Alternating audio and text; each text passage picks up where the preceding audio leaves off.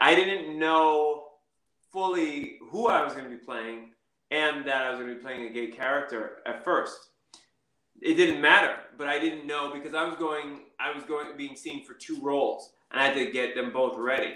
And I knew, like you said, this would have been the first time playing a gay character. So what I was afraid of, I think, and that's why I knew I needed to do it, was feeling like I was worthy of it, like I was enough, like I could honor the responsibility, um, and so it took a lot of like digging deep for myself and discovery, just going through the process, and it's the best role I've ever played for me, just because of what I learned about myself.